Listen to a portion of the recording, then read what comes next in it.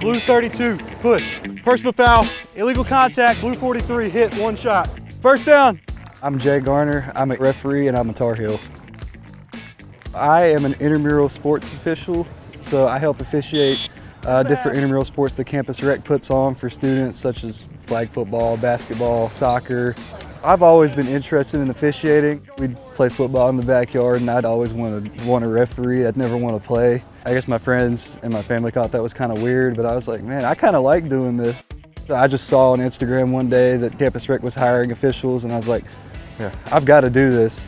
Generally, they like us to work 2 shifts a week. They're about 4.5 hours or so. Normally for a basketball shift, you'll do 3 to 4 games in a night, or flag football, 2 to 3. I kind of enjoy being in the thick of things sometimes, and sometimes that involves kind of growing a thick skin. I didn't even jump. It is challenging when people question your calls. Everything with officiating goes back to that confidence that you have. Being criticized as an official is the best way to get better. I like to think I'm pretty good at my job, but I still study up on the rules. I read the rule book because it helps me feel better about myself. It helps me know I'm not going to miss something. If you read something over and over again and then go practice it on the field, you're not going to forget it.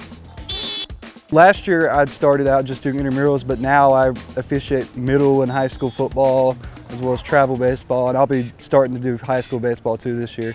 I do want to make a career out of it. I hear the crowd and the environment, I'm just like, man, I want to be part of that. I want to be on the field. Now when I go to a UNC football game, my eyes kind of trail towards the officials from time to time just to see what they're doing. And I notice like, hey, these guys are doing exactly what I do, and that's going to be me someday. Like, how cool is that? That is the best job you can have.